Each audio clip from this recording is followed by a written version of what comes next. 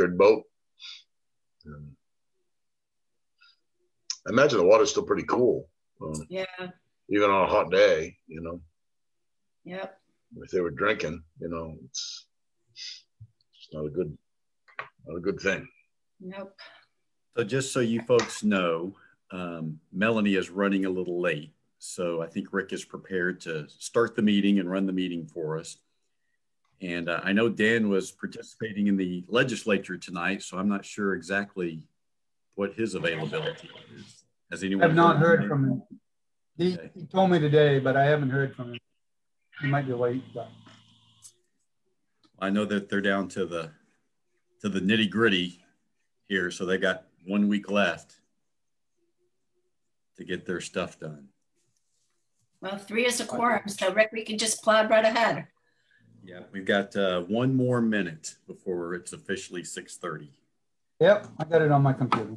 And just so everyone knows, at 8 o'clock, I'm going to step away. I'm in the town office tonight, and I'm going to shut down the drop box for ballots and empty out any ballots that we may have in there. So I'm going to go dark just for a minute or two, and you guys just keep on doing your thing. We may be done by then if I hurry. We can hope. If you could accomplish that, Rick, you can run the meetings all the time, Rick. There you go. Well, now it is. Well, by my clock, it is 6:30. I'd like to open the select board meeting on, what's the date today? 6/8/2021. I'm going to start off with the Pledge of Allegiance. And I'm going to ask Barbara to lead us tonight if she'd like to. Would you like to? I'd be happy to. Thank you. I pledge allegiance to the flag of the United States of America and to the republic for which it stands, one nation, under God, indivisible, with liberty and justice for all. Thank you. I'd entertain a motion to open the meeting. I'll make that motion. Second. Moved and seconded. All in favor? We got Dan and Melanie aren't here yet, but I believe they'll be coming in. I guess the next thing we got to do is approve the minutes from the last select board meeting. I'd take a motion to open that. So moved. Second. Then moved and seconded. Any discussion on it? It looked okay to me. I didn't see anything. Ernie, you all set with it? Yeah, I'm fine. Okay. Seeing none, I'd entertain a vote. We'll start off with Barbara. Yes. Ernie? Yes. Myself, yes. So 3 and 2 absent. I have to keep looking at the agenda. We're almost done. Oh, geez. You know, I jumped ahead a little bit. I'm sorry. I was supposed to do public comment. And I didn't do that. But I'll open it up to public comment. If anybody's got anything they'd like to bring up now, we'll listen to it. We're not going to discuss it much. We'll just listen to what you got to say. Go from there. Do we have anybody got anything? Good. We'll move right on to the next thing. We're going to go right into new business. We got a couple of board appointments. The first one is Tom Bennett, and I think that's a reappointment, Mike. Yes, it is. So yes. I entertain a motion on that. I'll make that motion. Second. Seconded. Any discussion on it? I'm going to turn the video down.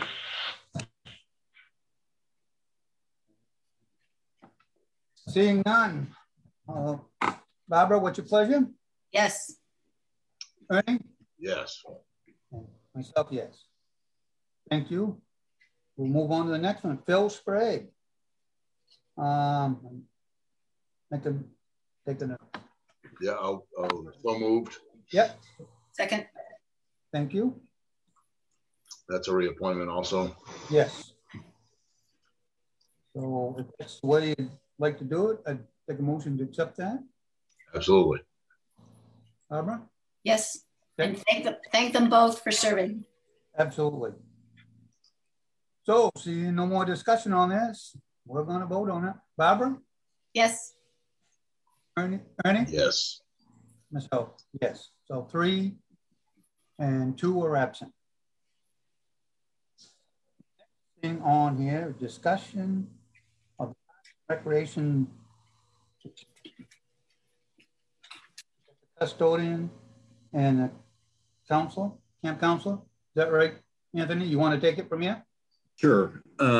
We are in the process of hiring for both of those positions, custodian and camp counselor. And so the recreation director, Lily Schubert, and I thought this would be an opportune time just to look at the job descriptions and update those. And there's not any significant changes to either one, particularly with the counselor. There was some redundancies in there that we tried to eliminate. And so with that being said, I mean, we provided these to you last week. And if you have any questions, Lily and I will be happy to entertain those. I have a couple of questions. Yep, go ahead.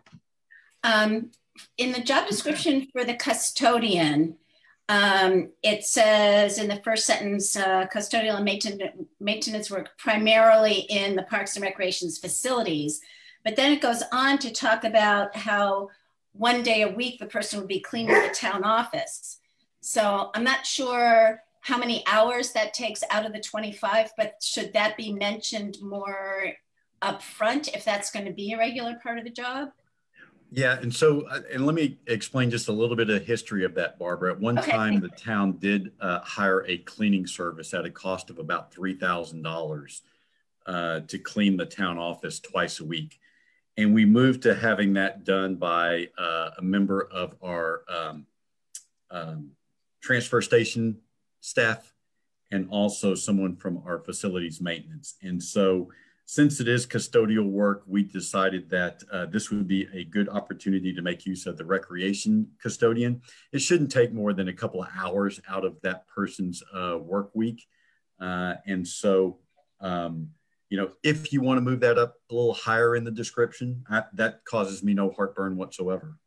Okay, I mean, it just seems like it's presented under other duties as requested, other duties as assigned, including cleaning the town office once a week. I don't know, that just seemed like it's a fairly, you know, it's not a, oh, by the way, this is a big, you know, this is a significant part of the job. Or well, I tell you what, we could easily move that cleaning the town office once a week into that second paragraph under nature of work. Or essential duties. I mean, if that's what. Yeah, well, and I was just, so where it says the employer's responsible for the general cleaning and minor maintenance of the center for all seasons, and we could say the North Belgrade Center and a weekly cleaning of the town office. Okay, yeah, okay, that would be good, thank you.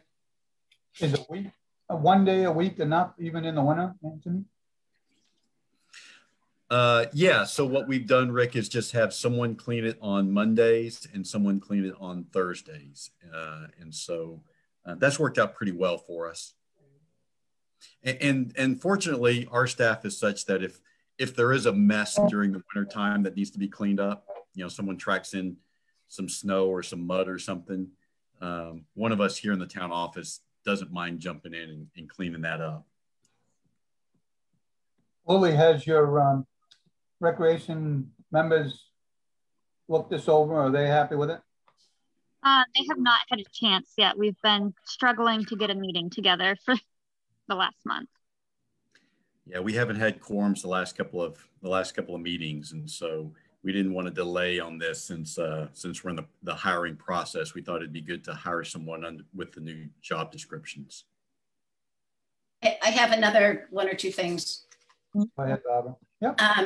I like that under the counselor job description, there's a sentence about ability to work independently with minimal supervision. And here it says for the custodian, ability to work relatively independently without supervision. But I think that relatively independently without supervision is a little muddy to me. Okay, so requirements of work of the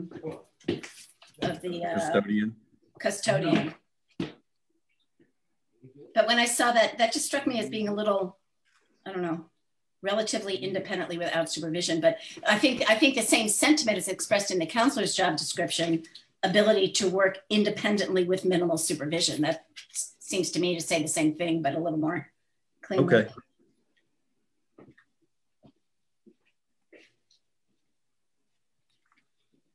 Got it. And then under training and experience, in the third or fourth sentence, knowledge in the use and storage of swimming pool chemicals is preferred or is willing to learn. I would suggest changing that to willingness to learn. Okay.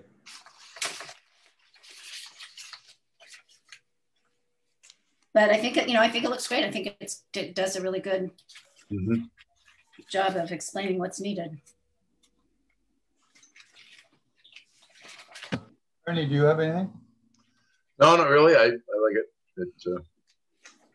It's good to make these changes, and they were thorough and articulate, so I would go with that.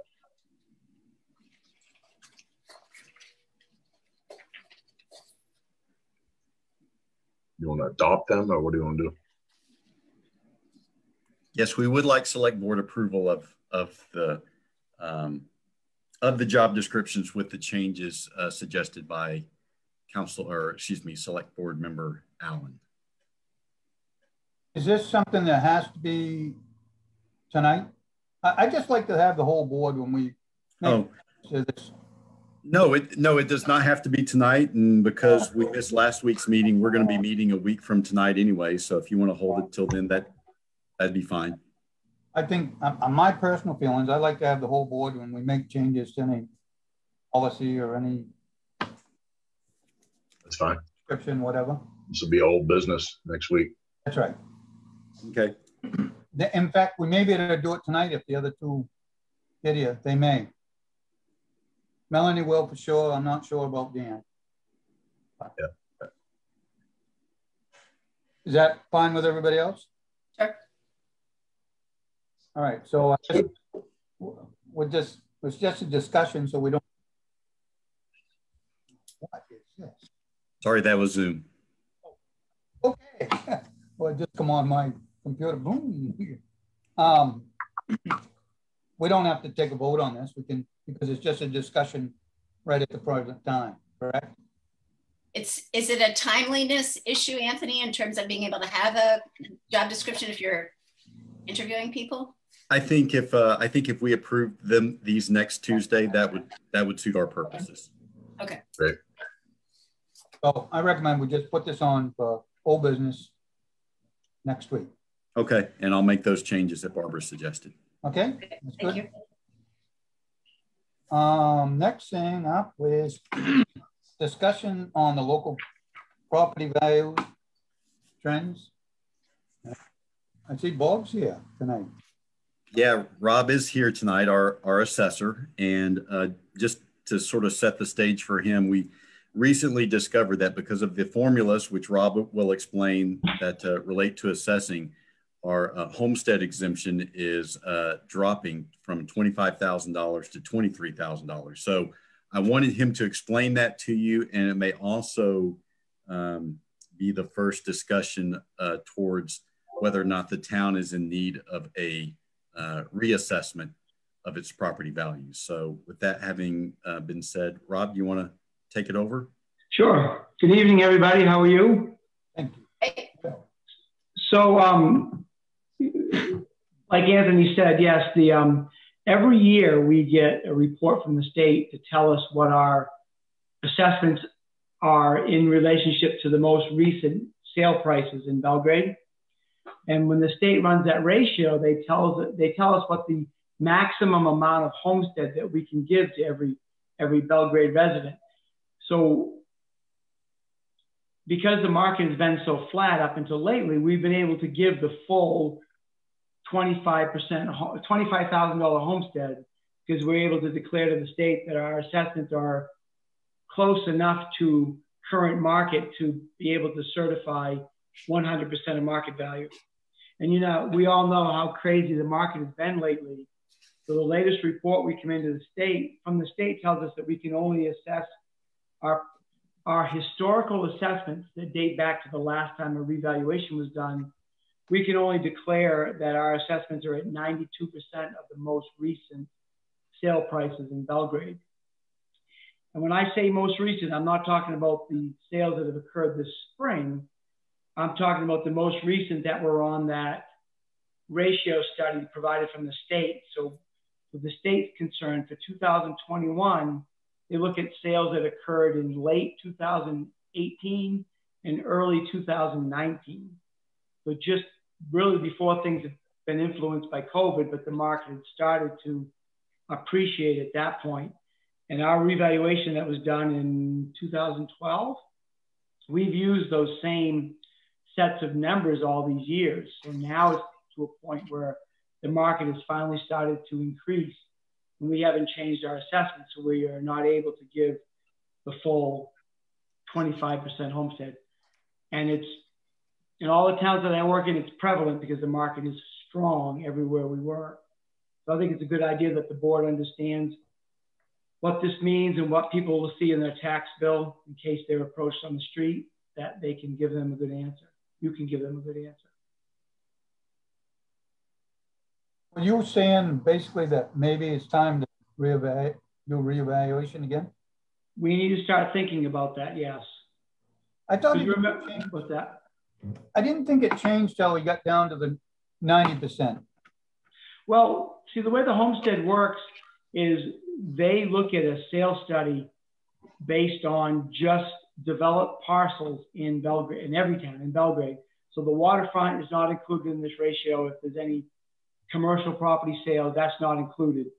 And what happens is they tell us what our actual ratio is, and we're allowed to declare a number 10% above that.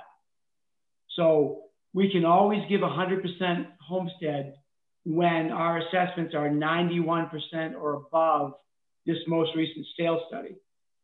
And right now our ratio is at 84%.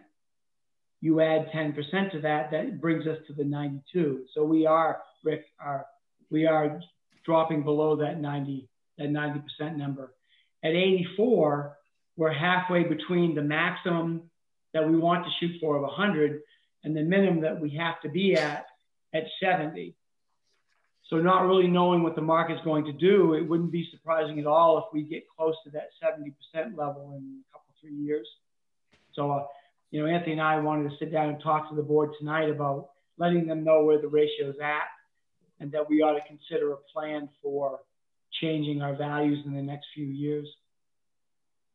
Rob, oh, I'm sorry, Rick, go ahead. Oh, that's all right, go ahead. You. So Rob, given the fact that the market has really exploded here in the last year and a half, is this problem likely to be exacerbated by that? It would be. And then the time lag that we're talking about also. So like I said, for 2021, we're looking at second half of 2019, first half of 2020 sales. And if you look at the COVID influence on this local market, you didn't see that COVID influence only but the tail end of the first half of 2020. So next year's certified ratio, I expect to be even lower than this, just on the trends that I've seen. And there's really no slowing down yet. So 2 years from now, we're going to be in even a more significant situation. I won't say worse, because we will always give the taxpayer the maximum amount of homestead that we can based on the parameters that we live with the state of Maine. So like I said, right now we're at 84%. The maximum we can give the taxpayer is 92% of the $25,000, which is what we're doing to get to the $23,000 level. So we'll do the maximum, but it's going to come to a point where it's going to be a significant spread between the sale prices and the level that we can assess. So, yeah. That's not, what happens if the economy falls apart, which it may? It may, and it's just, it's good to kind of not make some sort of hasty decision. But the thing is with the computerized records that we started to get at the last revo, we're not quite all the way there yet. We can easily change our assessments, especially in a downward manner. If the market started to take a turn downward and we could see that all of our assessments are trending a little higher than what they should be, we can relax all the assessments by a constant number very easily, even with the assessments, the software that we have now. One of the things that I propose when we do this reval is we complete the computerization process of our records, meaning that not only are the valuations done by Trio, the photograph is in Trio, the sketch is in Trio, so our entire record is computerized, and we can zip off to a taxpayer or to a realtor the entire record very easily. Plus, it makes it even more easily to change values downward if things do change the way they might. But right now, we're still in an upward market. Next year's state valuation is going to be even further away from market than we are now, just because of the time lag. And I'll be able to give you a better answer 2 years from now, a year from now, what the 2-year projection is looking like. Thank you. Jack had his hand up. Jack, do you have something? You're muted. Jack, you're muted still. Just a question. Does this have any impact at all on the valuation that's used for the apportionment of the school district costs? No, sir. No, sir. Every year, every town in the state of Maine is at a different level, the different assessment ratio. So the state always equalizes. So basically, here in Belgrade, if we're at 92%, they're going to take their parameter, their information that they use, and bring our 92% number up to 100. Where in Sydney, for example, where they do a reval, they may be more towards the 70% number. They're going to bring that from their local assessments from 70 up to 100. So the state does their process every year to put every town at a full 100%, if you will, based on the parameters that they work at. So what we do locally has no effect on that at all. But what it does affect is, like I said, we're giving 23,000 instead of 25,000. Some people may make note of that, but it's typical of what we're seeing across Maine. Our maximum assessing is 110. When we get to the minimum assessing of 70%, if we get below that number, the state will start withholding reimbursement to the town. And that's when it's fiscally irresponsible for us not to change assessments upward. But we're very, very far away from that now, but we wanted to start the conversation with the board to let them realize that we need to start long-term planning is all. And I don't want this news to overly alarm anyone about what the impact on the taxpayer is going to be, because as those property values rise and the exemption comes down, it may actually give us the opportunity to reduce the mill rate somewhat, just to raise the same amount of money that we did, say, for instance, this year. So, oh, and here Dan and Melanie are just joining us now too. So anyway, so it may actually give us an opportunity to lower the mill rate somewhat so that it won't have a financial impact on the average taxpayer. And please correct me if I've said anything wrong there, Rob. Oh, you're correct. You're correct. It'll ponder the question for people because it's been years and years and years since we've had to certify something different than 100. But all things considered, I think most people are pleased to be in an upward market as opposed to a flat market or even a downward market. We will field those phone calls. The clerks out front, I'll have a conversation with them and make sure they're comfortable with explaining that same thing to the taxpayers if they feel that they're comfortable doing that. If not, they can send those messages into me. But like I said, every town that I work in is starting to see this slipping because the market is very strong throughout Maine. And so, Rob, how long is the process of a reassessment? It would take one cycle. It would take one tax bill from between one commitment and another. And there's many different ways of doing this, but it's always a year process. By the time we took out whatever we're going to do for field visits, sales analysis, updating records, checking records, having taxpayer hearings in it before the commitment's done, it's always a year process. And as you and I discussed, you also think this could be an opportunity for us to go fully digital on our tax records, correct? Correct. This is the perfect time to finalize those steps that were started back in 2012. Yeah. And just so the board knows, one of the potential advantages of that is simply that it would be much more accessible to our taxpayers. So we get lots of phone calls here in the town office, typically from real estate agents, sometimes from other types of brokers, wanting us to send them tax cards, and those are things that they could go on our website and download themselves if we were fully digitized. We're a little behind the curve on that. Most towns have become digitized recently, so it's something that no matter what we do for an upgrade in value, we want to talk about changing those as well. And Rob, what would you estimate the cost of that process to also be? Well, it's kind of a weird process, because as your agent, we would look at, if this was to go out to bid like Sydney did last year, to do a full revaluation. That means it's an open bidding process. And I would say, based on the size of this town, for somebody to come in and that doesn't know anything about Belgrade at all and start brand new, it would be between $250,000 and $260,000 to do that process. It's just like it's a weird position, because that wouldn't be what I would put in for a bid, because being familiar with Belgrade, working there for 30 plus years, there's things that I would be able to do to minimize that cost. Some things you can't avoid, but that would be, we do this for a lot of my clients when they're looking to do a reval, and a lot of the town charters say you need to put every bid up over a certain amount of money out to bid. I would tell the town to put something in their budget for between $250,000 and $260,000 for the year, put it out to bid, and then I would be able to offer something significantly less than that because of being the agent all these years. At least it gives you a ballpark that you would budget for, and then if it ends up being less, all the better. So because we've got it right now with our fiscal year being a calendar year, those funds could be raised over 2 commitments, which would help the spike in the cost of this sort of thing. But these are just, basically wetting the ground at this point with the board to let you know to expect to have these conversations again in the future, because things are starting to slip.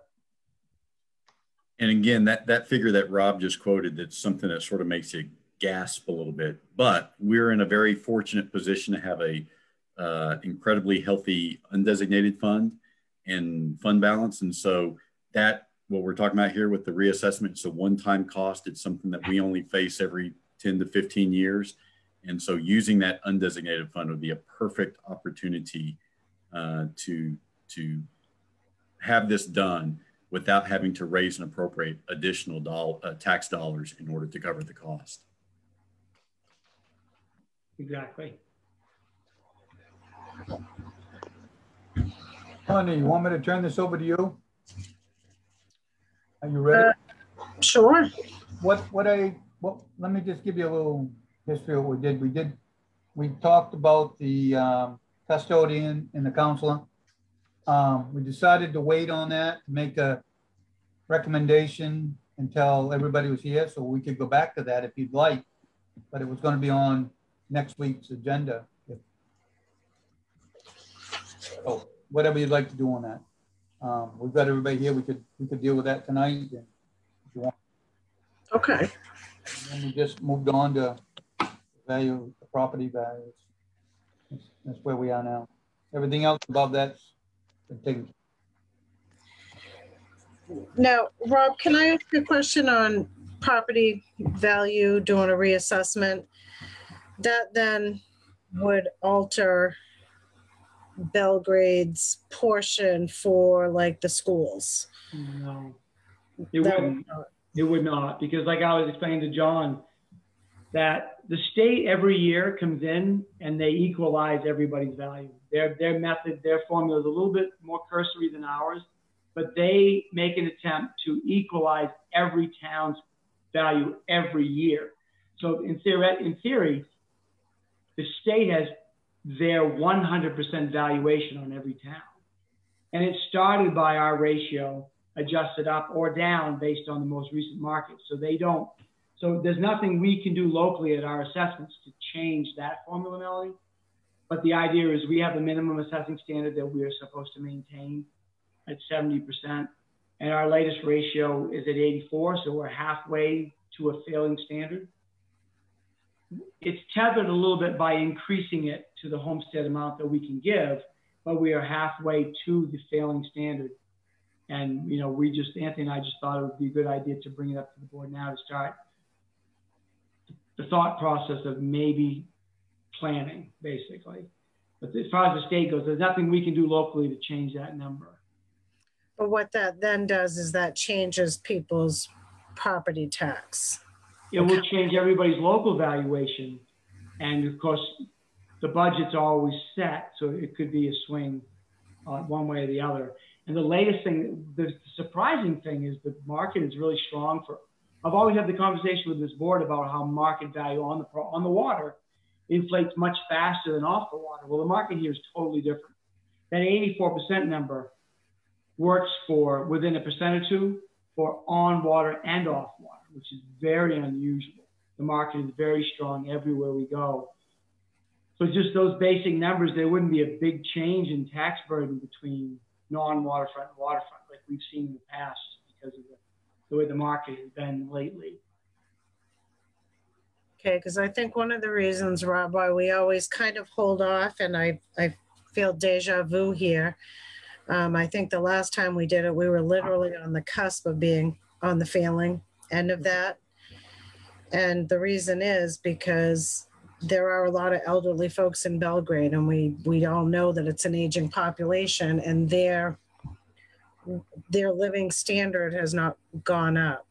Right. And what they bring in for income has not and will not increase. So I know that's one of the reasons why we have always played that very, very close. You know, Melanie, Yeah. but I would argue that as your property values go up, if you're trying to raise the same amount of money, it gives you an opportunity to actually lower your mill rate. So just because your values go up doesn't necessarily mean that your taxation has to go up. It's a balancing act between those two numbers, between what your valuations are and what your mill rate is. And so, you know, the town's budget this year was pretty much flat. We saw a slight increase in the school budget, at least our apportionment of the school budget, assuming that it passes today. And then a larger increase than that in the county budget, but it represents only 8% of our total annual budget. And so, you know, I do think that there's probably a good opportunity for us to, you know, control the mill rate in the coming year as a result of all of those factors. And with the property values continuing to rise, it actually may allow us just to lower the mill rate a tad, just to raise the same number of dollars. If you think of it this way, if in a perfect world, let's just say, if all of our properties were at 70% of market value, which is our minimum assessing standard, across the board, no matter what type of property it was, we're all at 70%. And we raised everybody's assessment by 30% to bring it to 100% of market value, not accounting for any changes up or down in the budget. Your values would go up 30%, your mill rate would go down 30%, and your tax burden wouldn't change. The only time you see a change, Melanie, would be if one class of property changes significantly more than another class. You know, we've always seen it lately that, you know, the waterfront property, because the market is much stronger in that class of property, would go up by 30%, and your off water would go up by 20%. You'd change everybody's assessment, but you'd see a burden shift to the waterfront because they've gone up more than the standard. But as of this point, I haven't seen that. It's been consistent across the board, which helps out what you're talking about with somebody who lives it locally and has a problem with their financial burden for their property tax bill. But like I said, we're not near that point yet. We just wanted to put the bug in your ear now because we were talking about the homestead change. That is an inevitable situation with what the market's doing. And again, inevitable. Yeah, and again, we were just concerned that when people get their their tax statements, they're going to see that their property exemption is only, or their homestead exemption is only $23,000, and they're going to wonder what's going on. So it's something that we're really going to have to inform and educate our taxpayers about. And so this is the first step of that process. So Rob, as you were talking, this just occurred to me, the 70% standard, the state also reimburses the municipalities 70% of the homestead exemption. Are those two figures related in any sort of way? No, not at all. Just total. It's just a coincidence. Okay. Yeah.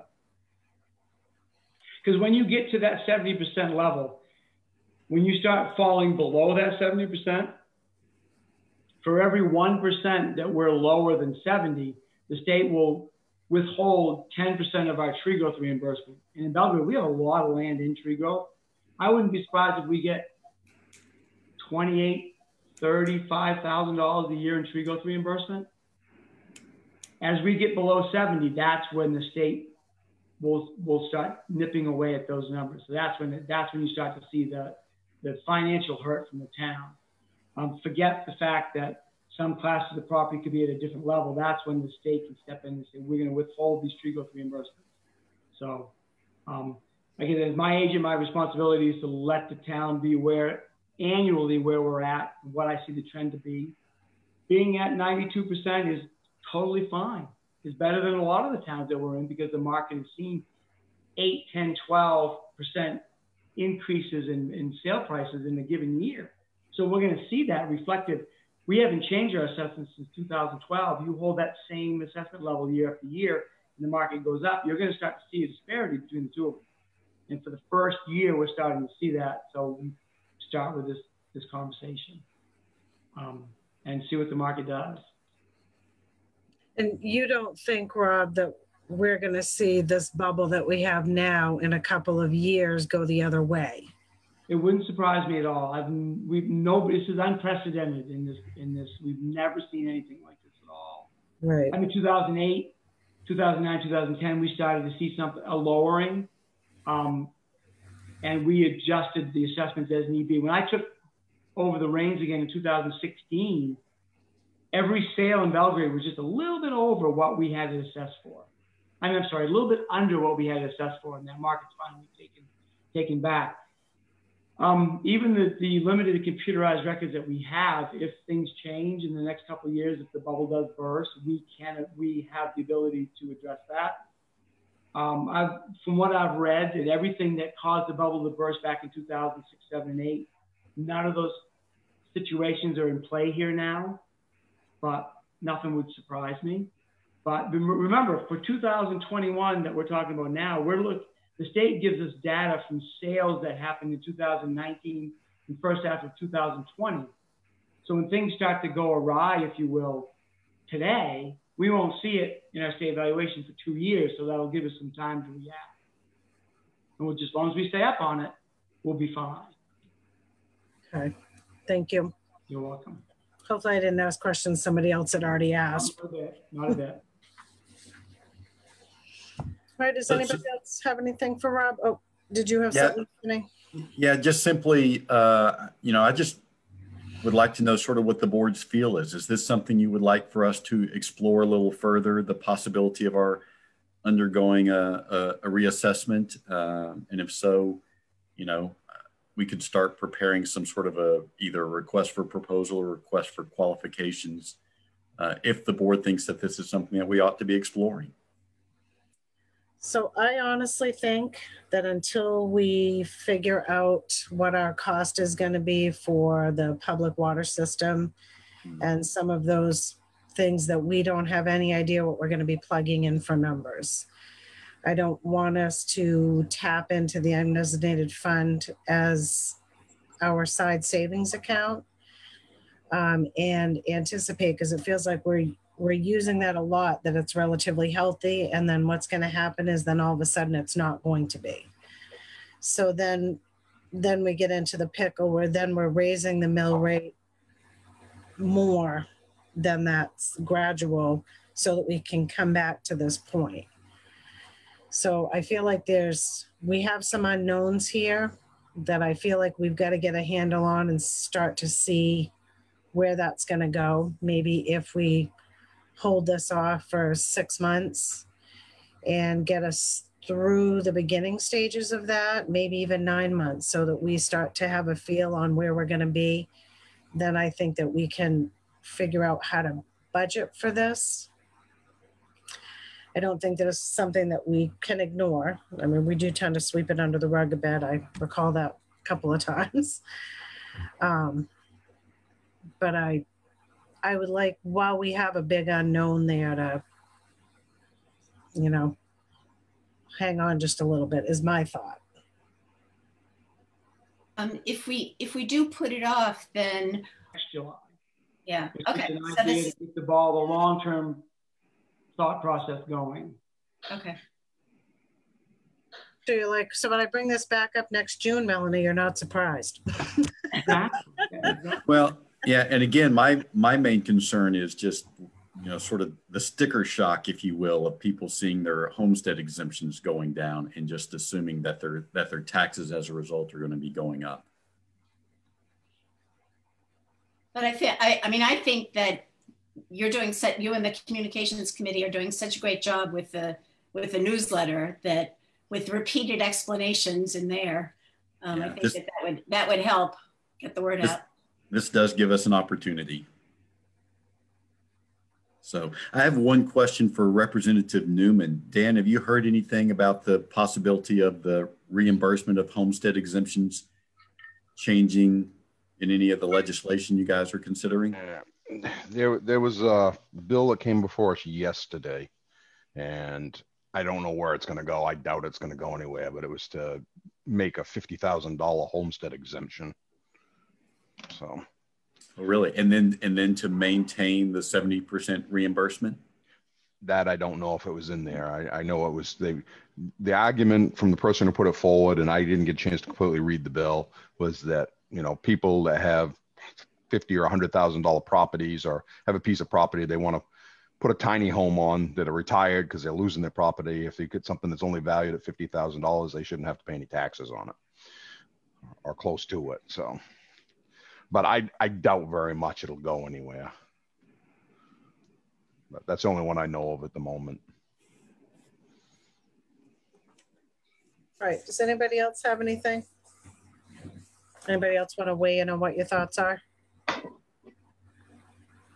I think I'd like to wait a little bit, see what's going to happen. I cannot believe this economy is going to stay the way it is now. Just can't possibly. I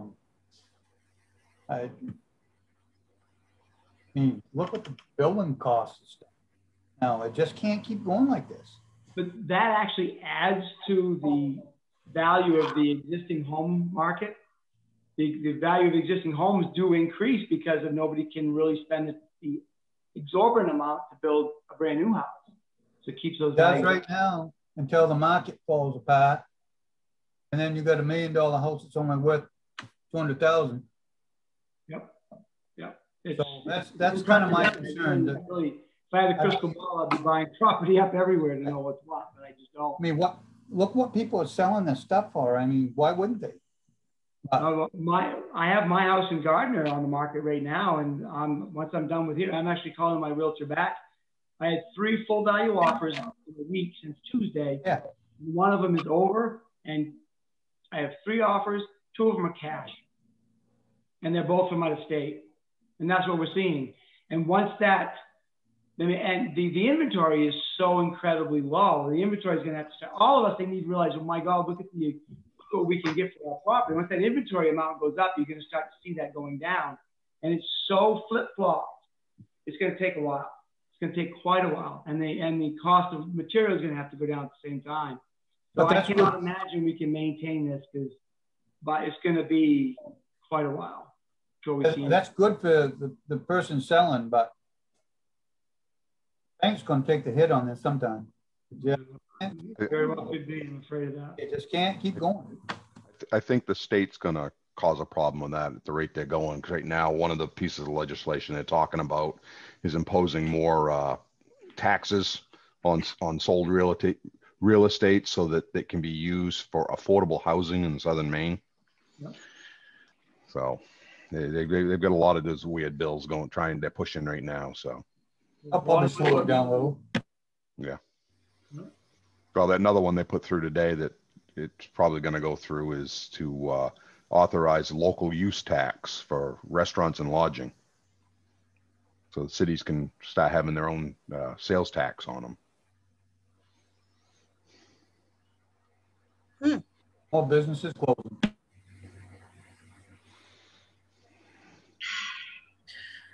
All right. If nobody else has anything, we'll cut Rob free so he can call his realtor. Thank you. Thank you all. If anybody has a question, they can email me, they can call me anytime. That's perfectly fine. If you don't have my contact information, Anthony certainly has it and can get that to you. Thank you. Thanks, Rob. Have a good night. You too. All right. So If you'd like to, as far as the tabling of those items on the camp counselor and that till next one, I see Lily's not here, so she was probably already anticipating that for next time. So why don't we just leave that one tabled, if that's okay with everyone? All right, so next up we have a discussion on how to conduct future select board meetings. We had done I did a walkthrough of the town office there a couple of months ago, trying to figure out if we had to go to some sort of a hybrid model, how we might be able to do that. And I think, Anthony, in your thing, we've incorporated some of the things that we talked about, trying to figure that out, if we're allowed to do that moving forward, because I feel like, oh, sorry, actually, I'll take a motion to open that item. so be it. Moved and seconded. All those in favor? All right, 1, 2, 3, 4, 5. So we can continue to meet by Zoom. So we have the time frame in July where the state is looking to go back to quote unquote normal. And are we going to be allowed to continue with a hybrid model? Do we have any sort of an answer for that? Oh, I think, Melanie, and Dan, please weigh in here because you may have some inside information that I do not, but I think as long as you are meeting in person and then in addition to that, you offer some sort of a online option, I think that is going to be allowed regardless of whether or not the state agrees to allow remote meetings moving forward. Dan, would that be your read of the situation? Well, when we were meeting in person, you can always broadcast it anyway or do it online. So that was always legal. We haven't seen the bill come before the full legislature yet from judiciary. So I'm not sure if they're going to allow continued Zoom meetings or not. I know we had one come before us today on banking that asked to allow board of directors for banks and credit unions to vote online. And I think that got tabled because it's kind of a 50-50 split between the legislators. So I don't know what'll happen with that one. So, yeah. So Dan, I'm sorry, Melanie. I was going to say, because I think we've always been able to broadcast the meetings. We didn't do so because, well, first we hadn't done it. And then when we looked into doing it, the option to do it at a free or low cost to the town was no longer on the table. But being able to broadcast it and allowing folks who aren't at the in-person meeting to be participatory, two very different things. So that's what I want. I mean, I don't want for someone who's joining us from home to not be allowed to participate if they're not, say, at the town office in person for the meeting. So that's the legal piece that if we choose to do that, that we've got to make sure that it isn't just the folks who are there in person that are allowed to participate, because that would also limit if a select board member wanted to participate from home. Well, again, until I actually see the legislation, I mean, it may, if they say we have to meet in person, then probably the select board member wouldn't be able to participate from home. You'd have to have the board meeting in a room, and then people weighing in through Zoom or whatever. If we had a Zoom thing open and they chatted in or whatever, I mean, there's nothing that says you can't take questions from people. If they had a telephone, they could, you know, you could have them on the line. They could call in a question. I don't think there's anything that says you can't do that. So I'm not real sure until I actually see what they decided to come up with. Yeah, because I guess I'm just thinking of like when I've watched the Augusta City Council, nobody who's outside of there is calling in or participating. They're not. Right. So. And that may have been something they just set up as a board. Yeah. Just like we're supposed to vote. If somebody doesn't live in your town, you're supposed to vote to allow them to speak at town meeting. You know, it's kind of the same thing. It's just a matter of what the town sets up. But they really need to look at this. I mean, if you look at the numbers that people have been participating in this, I mean, it's way more than we get in that office, because people don't want to go out after they get home at night. And I like this. I think it's great. Yeah. The bed after this. I agree. We did our first library book group today in a hybrid format. There were 6 of us actually in the library, and we had a laptop that was set up so that we could see the 2 people who were not able to be there. One was in Massachusetts and one was in New Jersey. But you know, it worked out fine. So, you know, I don't know, you know, we'll have to wait and see how the legalities turn out. But I mean, I think that to continue with a hybrid model would be great. Yeah. Oh, go ahead, Dan. Anthony, has MMA sent you anything?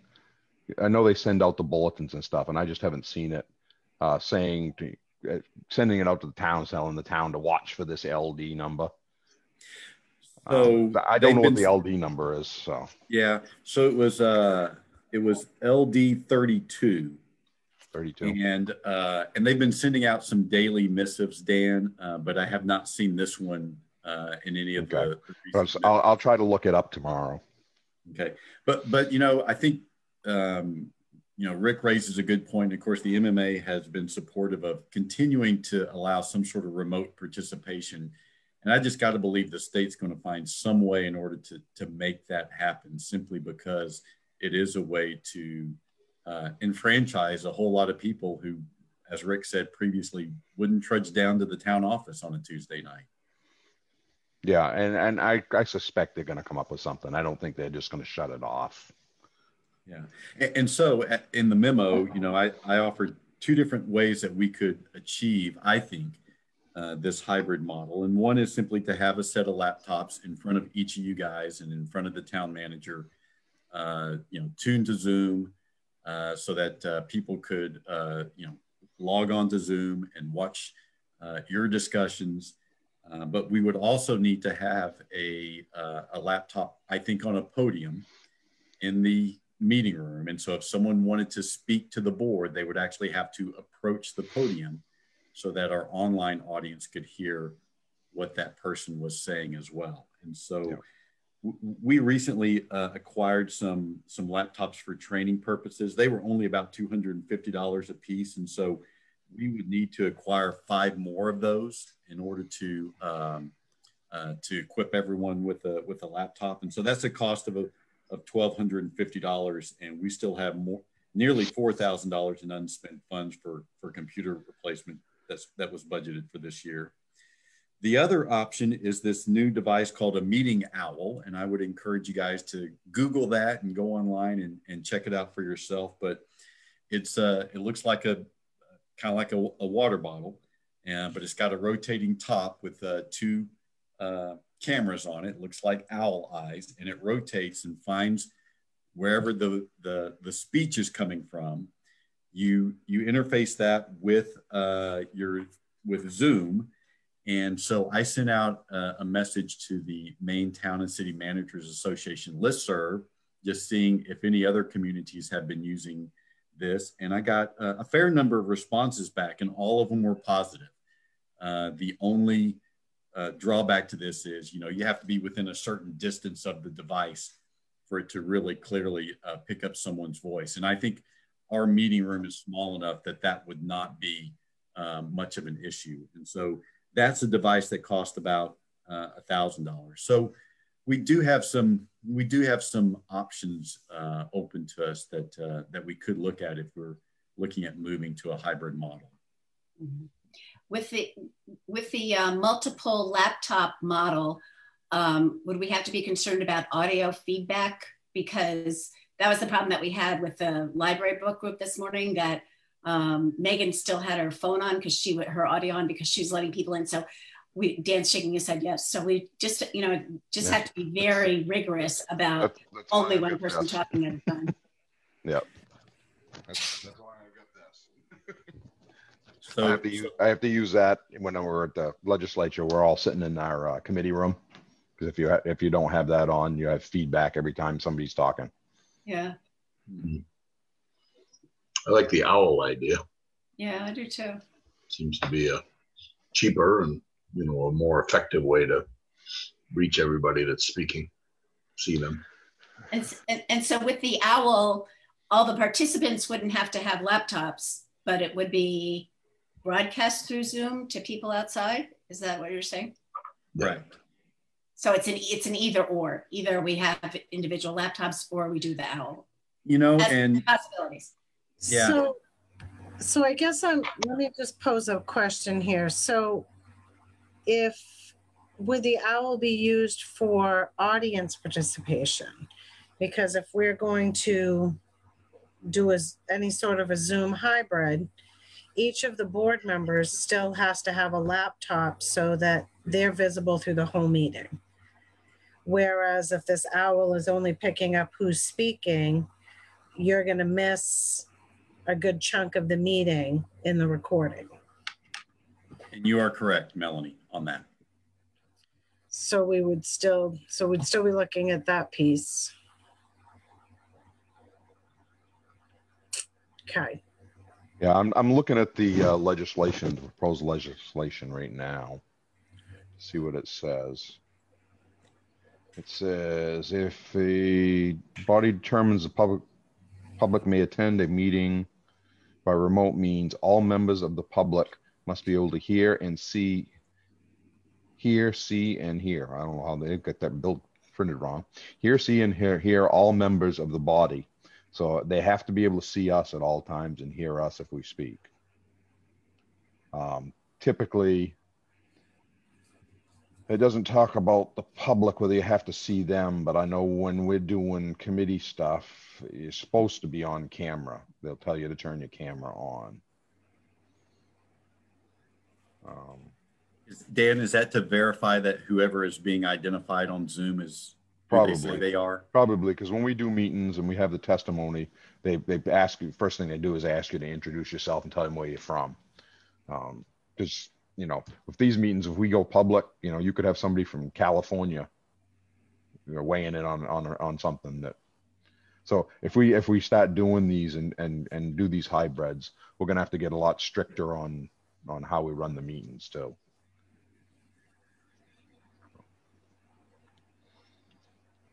But yeah, the bill, right now the bill's very vague.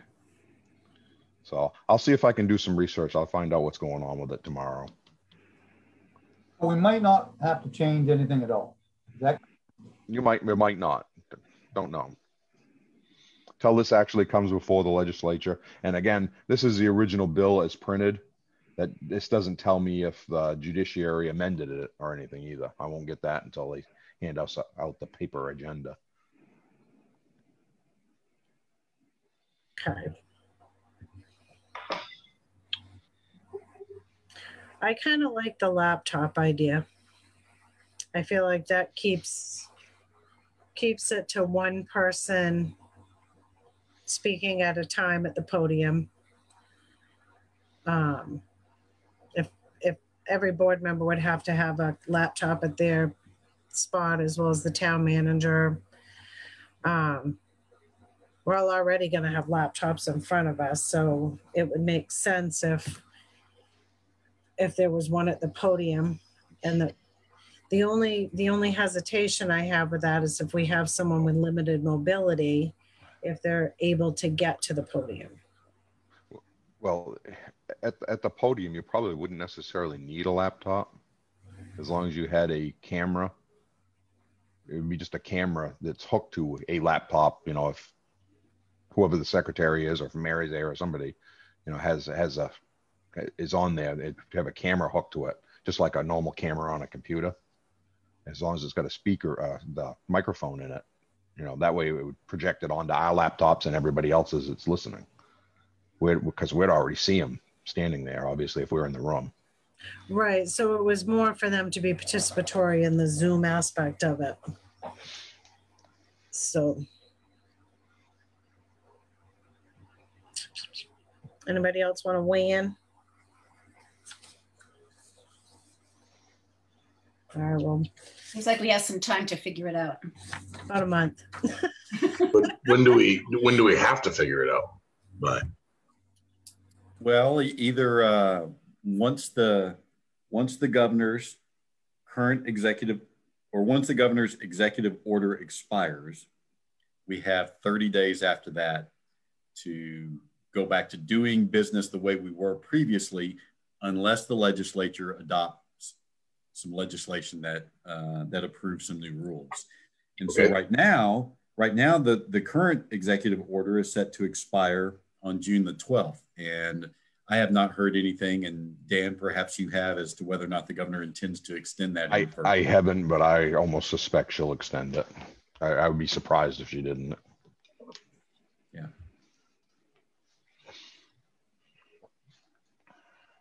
So is what I'm hearing is, for the time being, we'll continue meeting via Zoom, and we're going to sort of stay in this state, in this holding pattern, until we know what the new rules, if any, are. Yeah. In the meantime, I would continue to price out what it's going to cost and see what you're going to do for. I mean, they don't have to be full-size laptops either, you know. Oh no, yeah. So these are more like tablets, Dan. They're right. They're small in nature, and that's why one of the reasons why they're only $250. You know, which is all you need something basic. I mean, they bought tablets that we had to use at the Civic Center for all the legislature to be able to vote. So I mean, you can just get a small tablet style thing. It'll be good. So what happened to the ones that we bought? Surplus. What happened to the laptops that we bought that we just bought them not many years ago? I'm using one of them, Ricky. Yeah. I mean, I had one, I turned it back in, so they got to be around someplace. Yeah, we have some of them. Some of them have been given to, like, planning board members and so forth, to use for Zoom meetings and such. But I don't know how well yours works, Melanie. I didn't hear good reports on some of the other ones. Well, and when I went to put it up, I got a big flash saying, if this is unplugged at all, it's dead. And so it said it has a very unhealthy battery. I was like, no kidding, you don't say. That's like the one I'm using right now from the state, because I wasn't going out and buying a laptop. I don't have laptops. And they gave me one from the state, and it has to be plugged in. Well, if I unplug it within 2 minutes, it's dead. Yeah, this is like 2 seconds. Yeah. And then when you plug it back in, it says, hold on, we have 35 updates. Great. Yeah. All right, so moving on. Well, when do we want to bring this back? Our next meeting is next week. Or do we want to reconsider this, the first one in July, when maybe we have an idea of what's coming? Well, I think, yeah. Go ahead, Dan. No, I was just say, I would say, you know, just do the research and then bring it back to the board 1st of July and see what happens. Yeah. Yeah. We'll continue to follow the news. And if the news warrants another discussion next week, then we'll discuss it again next week. In the meantime, I may send you guys just a link to the Meeting Owl, just so you can sort of see that device yourself. The other thing we may be able to check into too is we might be able to use some of that COVID money for the laptops. Good idea. Yeah, there may be a what you can, there's different things you can use it for, and it may allow, this may be allowing it for the remote meetings. Yeah. And if we have that money in for the computer replacement, we had a plan for, it was over a couple of years where we were going to replace this block and then this block. So I don't want to tap into that if we've yet to replace the computers that we were supposed to be replacing with that. Well, and we're working with Maine Tech, and they feel like we're in good shape right now. So we replaced a couple of computers this year, but not as many as we thought that we might have to. Okay. Good. All right, so next up we have the discussion and consideration of an RFP for snow plowing, sanding, and ice control. I'll take a motion to open that item. So moved. Moved and seconded. Those in favor? All right, that item is, Anthony, do you want to lead that one? Well, yeah, I mean, this is pretty much the same RFP that we've used in the past for plowing services.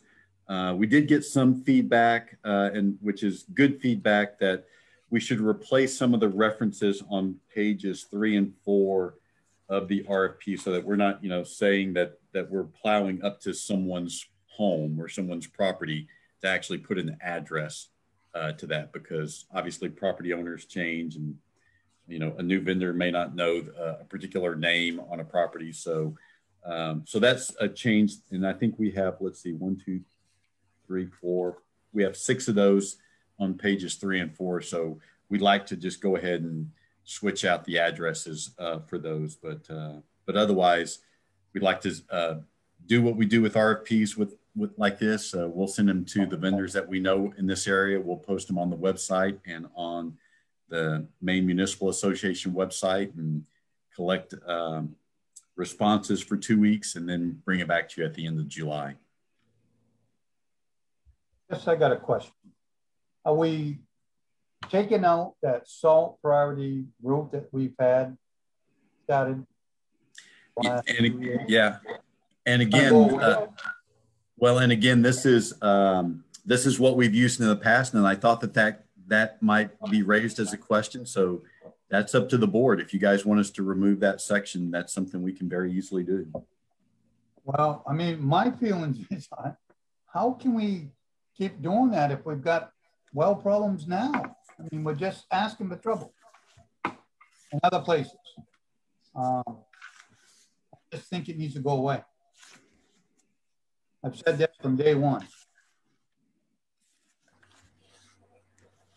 Just out of curiosity too, at some point we ought to, so we have a number that we know it would cost the town. We also ought to find out from some of these vendors what they're charged to plow the other parts that the state's talking about, if we want that building that they're going to have us plow a couple roads. So we ought to kind of figure that out too. So it's a good thing to ask while we're talking about it. So that's a good idea, Dan. What we could do is we could have as an alternate bid, plowing from Route 27 from, say, the Oakland Road to the Manchester Road, and then plowing routes 8 and 11 from Cemetery Road to the Augusta Road.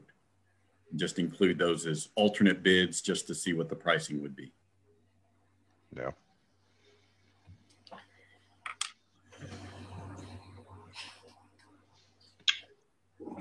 Oh, nothing's ever easy. Yeah. I'd like to know what it would cost us, that way when we finish up that negotiations, if the town decides they want that building. Know what it would cost us. Right.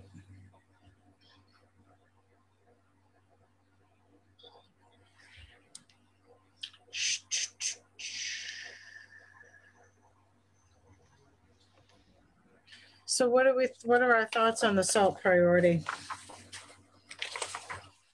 I don't understand what the issue is. So as the newbie, so could somebody just give me a little background on the salt priority?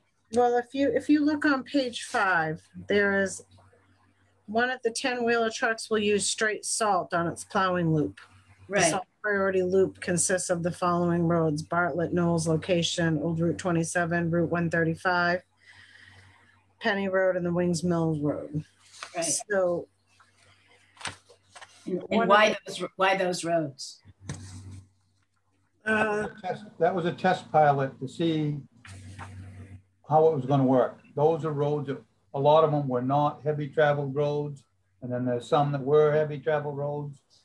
And that's kind of why they did that loop, just to see. And not only that, we were trying to get away from putting so much sand on the road so you didn't have to go back and scrape it all up every spring, do the shoulders and everything else.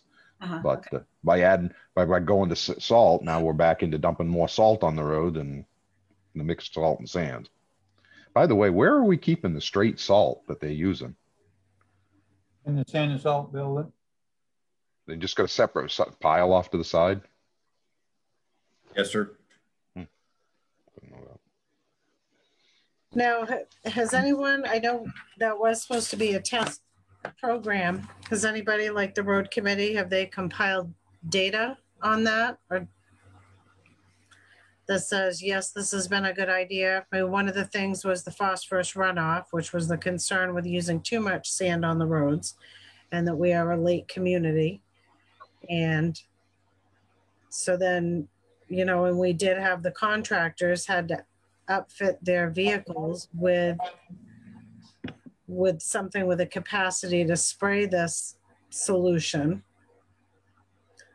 So if somebody bids who is not so equipped, we don't have a provision in here that would assist them in upfitting their vehicles, correct? Which I believe we had done initially because we were requesting that this be a new program. So Melanie, I can say we do not have any data. In fact, until Rick just said that, I wasn't even aware that there was that was a test project to see how well it would work. So Rick, was the last time that this was put out to bid, that was added in there at that time? I think it's been in there a couple times. Okay. It has been, because it seems like it's... When I was on the board the last time we had started that, yeah. I'd been off for quite a while. I think it was 6 years or something like that. I think it's at least 6, because I remember when we first were talking about it, it had to do, the state had gone to that on the interstate, the spraying down of the solution before a storm so that there was less snow that was adhering to the road surface. But I don't think that's the part that I'm real concerned about. I think I'm more concerned about the rock salt that they're putting on the roads. That's what's causing the problem with the wells, whether they want to believe it or not. It's not all Belgrade's fault here, but I'm going to tell you, I think you're going to have a hard job getting that water, whatever it is, system through if Belgrade's still putting salt on the roads. I mean, that's just from mud in a frying pan, as far as I'm concerned. If Belgrade's going to keep doing that, I'm going to tell you right now, I'll probably vote against it. Why wouldn't we just nix it from the bidding? I mean, couldn't we just do that? Cancel the salt loop altogether and just have sand and salt, go back to it. I mean, seems like the wise thing to do considering what, the salt contamination issues we have. Granted, around that area, there was a lot more salt going into the ground because it was a big pile that was leaching into the ground there over time. But still, as Rick says, it's a problem. And, at anybody along any of these roads that gets some salt, they could test their well, they could have a salt, high salt content and come to the town and say, well, you put salt here. That's why, and then they're going to want a well or a water system or new appliances or whatever the heck it is, and I don't know. Seems like if it's been a pilot project and there hasn't really been any conclusive results from it, then maybe we should just go back to the way it was, at this point. And maybe not have the salt priority, because that was one of the negotiations with DOT, and that was one of the first questions I asked was if we were going to enter into an agreement with DOT, then one of the things that needed to be made part of that agreement was that that triangle was no longer a salt priority. Because we're simply rubbing salt into the wound for. So the reality is that we can't, can we insist that DOT takes that off salt priority, but then we're still picking our own spots for salt priority? Probably not. So is everyone in agreement that we change that section to eliminate the section about salt priority? Seems to make sense. I'd make that motion. We eliminate that section. Second. Are we still pre-treating? Are we still putting the liquid on the roads and stuff? Yeah, and you can drink that stuff, because I've asked the state many times. I said, I'll go get you a glass. Oh yeah, we heard that right from the get-go, and I'd asked for what the long-term results were with the vegetation and that, and look at the trees. I mean, it doesn't take a rocket scientist. Well, I just don't remember seeing any pre-treating being done. Are we still doing it? They do it when they're sanding. They're right on the trucks that run when they're sanding. Okay, so we're buying the chemical. Says it's supplied by the town. Right, but I don't remember us supplying it for a while, so that's why I'm asking. It's up to the state garage.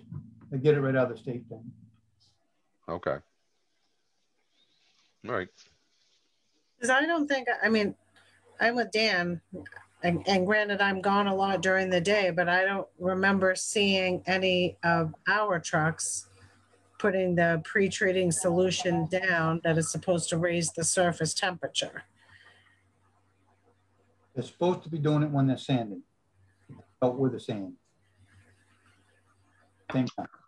You probably wouldn't see it. It doesn't come out like spray like a truck when it goes by. It's a mist.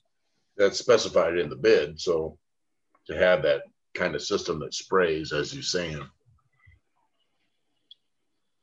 So where are we standing? Okay. I just was wondering if we were doing that. So I mean, Okay.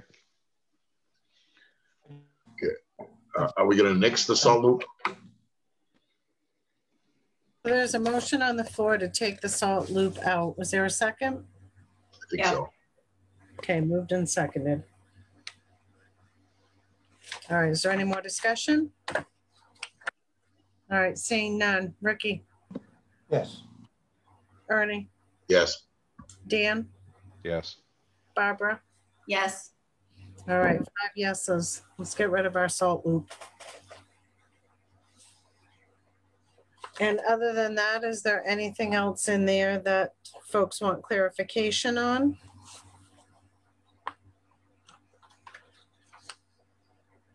All right, then seeing none. Just so I'm clear, so we will add, per Dan's idea, just alternate bids for plowing the portions of 27 and 8 and 11 that are part of the triangle, correct? And just as an alternate bid. Well, it was the roads that the state wanted us to take over, which was well, and 27 and all the way to Route 27 from the intersection of 225. Because they've got I think Sydney line. Well, they said they'd actually come in towards Belgrade almost as far as somewhere around Hammond or down by the post office somewhere, but we'd have to go the rest of the way to Rome. Right, because wasn't it North Augusta is where they can pick up from? So they would go from North Augusta, but they wanted. Yeah, they were going to do that part of that little end. But I think, am I mistaken? Were they not talking about paying us to plow those roads? No, I think it was in exchange for us ending up with that building. Okay. Well, then so then it would be the length of 27, 8 and 11, and I guess 135. 135 is a state aid road. Yeah, and I'm not sure. You'd have to probably ask them on okay. that. I'll ask that, but remember when they were talking to us, they were talking about that they've been trying to find a contractor or somebody to take over those roads for years. And this may be a way for them to get away from having to plow it if they gave us the building and we could take over doing the plowing. I think I'd want to have that building gift, somehow noted, Oh yeah. Well, it would have to be actually go through the legislature for them to transfer the thing anyway. So you want to do your math on that to see if that's going to be worth it. That's that's what I wanted to know, what it was going to cost. Yeah. And to find out and actually we probably ought to go back and talk to them and find out, if it was plowing it for that price forever or if they were going to subsidize part of it or, Okay. So I'll contact Jamie Andrews about that, but we At will least just get like a map out of what how many miles it would be, and maybe an addendum that says, the town is currently in negotiations with DOT, and this amount of mileage may be added to the plowing contract. So what additional cost would there be to the town to add this on, if so be? Because otherwise, if this happens and we say we agree to a 3-year contract and a year and a half in, DOT is like, we're not plowing you guys. You said this is what we're giving you, and then we don't have anyone to take that over. Well, and that would be a danger because when last I spoke with the Warren brothers, they said that they were willing to bid on another contract, 3-year contract. And then after that, they would have to reevaluate. And so there's no guarantee that we will have a reliable plow contractor 4 years from now. Right. So one of the reasons I think it's a good idea to find out is because you got to remember that these trucks have to drive over these roads anyway. Right. So they're traveling over them anyway. So what's it going to cost if they're plowing while they're driving? Yeah. And we already do plow 135, right? Yes. Route 8 and 11 Manchester line. So yes, and then the state reimburses us part of the cost of that, Barbara. Yeah. It's what is known as a state aid road. Yeah. Yeah. And I think that would continue because when we were talking that day, he was only talking about the roads that they physically plow. So that's why I said you might want to contact them and just tell them we're talking about it. Where are the roads? What are the boundaries? And what's the deal they're looking for so that we know. Okay. And do we want to see that again before we put it out for RFP? Probably. We could wait until next week, I would think. Yeah, I'll have it to you. I'll have it to you at the next meeting. Okay. Perfect.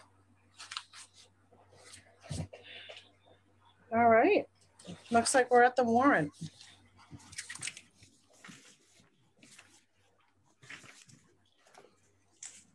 Anthony, if we keep moving like this, we might be done before you have to pop out for a minute. That'd be wonderful. You might be like, bye-bye now. Let's get going. So this is warrant number 61 in the amount of $573,533.41. I'll make that motion.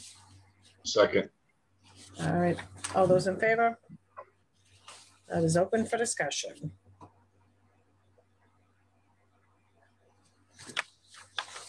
I tried to pick it apart, but I didn't find anything this time. Well, I just had a question for ticked off. We clearly moved the Memorial Day celebration, but do we know what ticked off is using?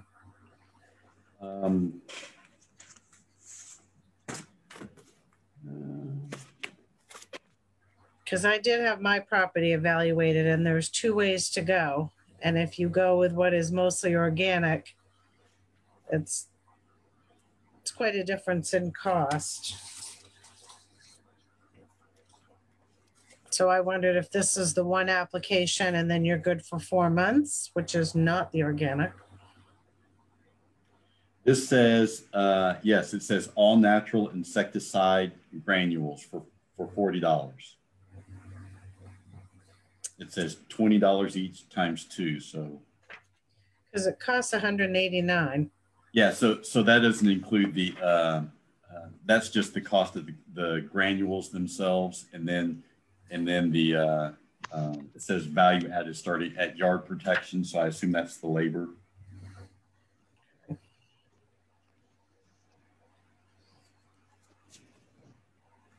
Look into that, I guess. Okay, I'll report back to you guys. How is that a separate company that ticked off? Who is that? The stuff we put down, or is that a company that came in and did the work? I'd have to double check on that. All it says is ticked off. So I'm just wondering if it's another company coming in and doing the spraying, how come we're not using the same company we're using for all our other pest stuff? Well, the other pest stuff, they're not actually spraying anything. Those are live traps. Yeah, but they do spraying just like Modern Pest does. Oh, well, stuff yeah, perhaps they do, but I mean, I'd have to check with Chris. I assume he used the same outfit that we've used in the past for the tick control at the cemetery. Do we spray anything at the center outside, like during summer camp or something to ward off ticks? I believe Lily told me that she did once before. I see a Chris on here. Chris, is that you attending the meeting right now? Yes, it is. Oh, well, jump in here, Chris. Explain it to us. So the Tick Off company is a company we've been using for the last 3 years. Since I joined. I think Gary used it before I got on. So it's an outfit that comes and sprays the memorial for ticks. Okay. Okay, so is there a particular reason why I guess probably further consideration why we're only doing that area? And if we should be considering doing other areas, or if it's an expenditure that we don't need to be making at all, if we're so I assume that the reason that we spray the cemetery at that time of year is for the Memorial Day, in anticipation of the Memorial Day ceremony. Is that correct, Chris?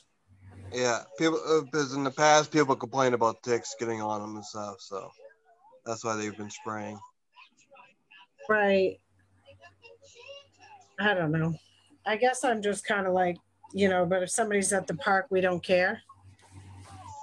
Or playground in North Belgrade that we just put in, or right. So we should either care about it everywhere, or especially if we don't really know what they're putting down, or I don't know. It's just like I don't want Modern Pest just going in and spraying some crap down around, where kids are playing.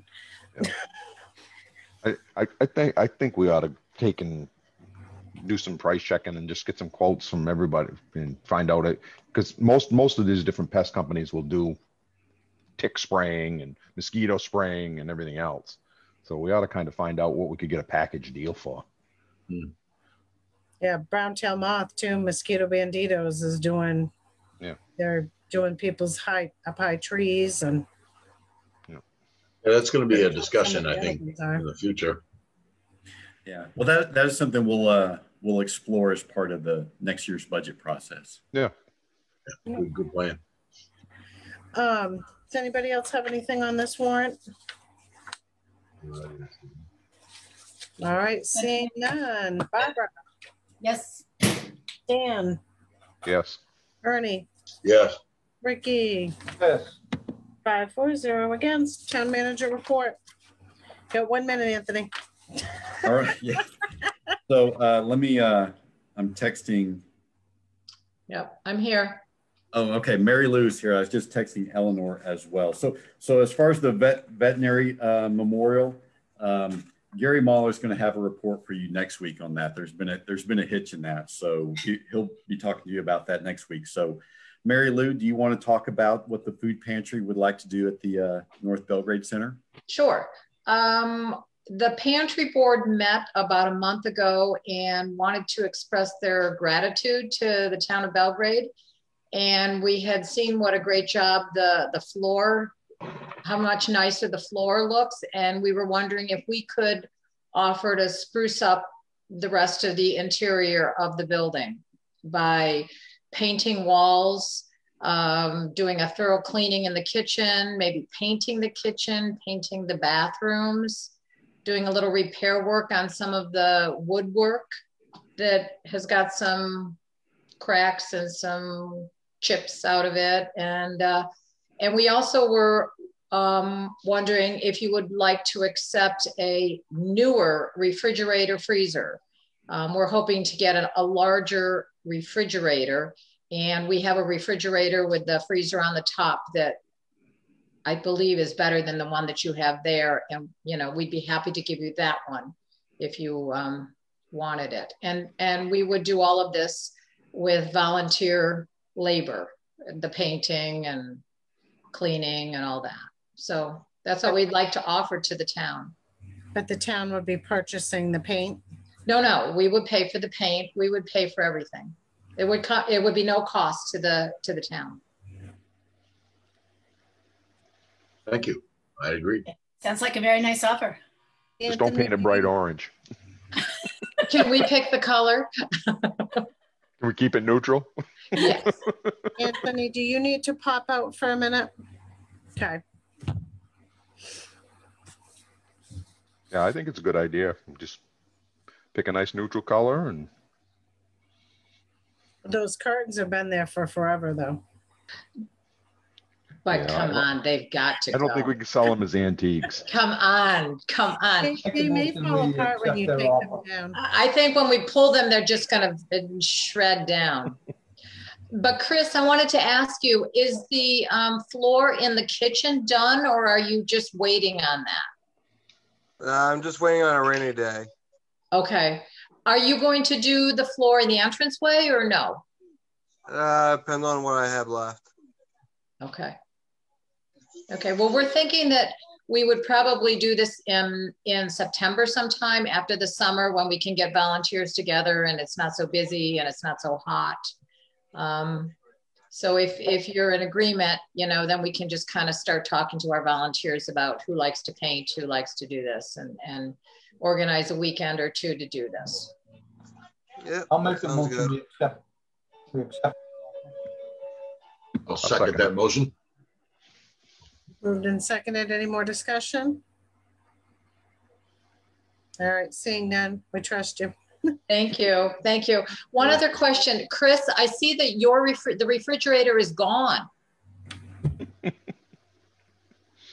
Where did the refrigerator or the pantry go? Went to a residence that the refrigerator died. Oh, okay. All right. So you're willing to accept the one we'll just, when we get our new one, we'll put the old one in there. Okay. Yep. Okay, great. Yeah, we thought that offer was on the table, Mary Lou, so we just unloaded the stuff and brought the fridge over. Well, I walked in the other day and the refrigerator was gone. I'm going, wait, we didn't get approval yet. I didn't know this was a done deal, but I guess it was. Well, it had to do with the salt well contaminations. One of the residents that were replacing a refrigerator, they couldn't get the refrigerator for a month. Yeah. So we had to put something in there temporarily. Yeah. Well, and that is another issue. As once I have this approval, I'm going to start calling around, but I might not be able to get a refrigerator either immediately. So it might be a while before I can put one in there. Ours may be back in another couple of weeks, hopefully. So. Oh, it wasn't a permanent thing. Yeah. So we can get that one back next week if need be. As soon as the new one comes in, that for the resident. I see. Hi, Eleanor. I think we just got approved, Eleanor. So I think we're good to go. So we're going to trust your judgment on the colors, just so you know. Yay. Yes. All right. We're all set. We're at the part about the dog registration incentive program. You're muted, Anthony. Thank you very much, everyone. Thank you. Thank you. So in order to encourage people to register their dogs by the end of the year, Mary had this idea that we would have a sort of a drawing for a pet full of a basket full of pet goodies if they register their dog by the end of the year. And so to pay for the pet goodies that would be in that basket, she is proposing that we allow employees to wear jeans for a fee of $2 per day, excluding casual Fridays, through the end of October. And so I'm hoping you'll just allow us to go ahead and do this. I view it as a win-win opportunity. We will hopefully incentivize more people to register their dogs as opposed to having to track them down each fall. And it would help to boost staff morale. Apparently there's a real sentiment that people like to be able to wear jeans a little bit more often. They're going to throw a gift certificate in there to doggy daycare or doggy grooming. You know, actually that would be a good idea. I know Barbara and I each take our dogs to Willow Run and they love it there. Yeah. I know. Well, and I was thinking it shouldn't just be on the backs of the town employees, that if we could get donations from some of the area facilities, that would be a good idea. Yeah. So there's a dress code that does not allow jeans? Well, just, I don't know that we have a formal, well, it probably is in the employee guidelines, but our practice is that we don't wear jeans unless it's Friday or unless we're engaged in something where that would be appropriate. So we don't just typically wear jeans on, you know, the usual weekday. No. Yeah, it's casual office attire, which. Okay. I don't have a problem with them doing it. Yeah, I mean, if that's what they want to do, if they're willing to do that, if that's what they want to do, go for it. That's all I had for the town manager's report. Amen. Does anybody have anything else that they want to talk about before we beat feet? I just have two things concerning North Belgrade. One is we talked about porta potties last meeting, I think. And as I drive by the North Belgrade Community Center with the nice new playground, did we ever consider having a porta potty there? Because without a porta potty and without having access to the building, it just presumes that people are just there for a short time, you know, as opposed to having to, you know, be there long enough or are close to home. So I'm just wondering if it would open up the use of that facility if there were a porta potty there.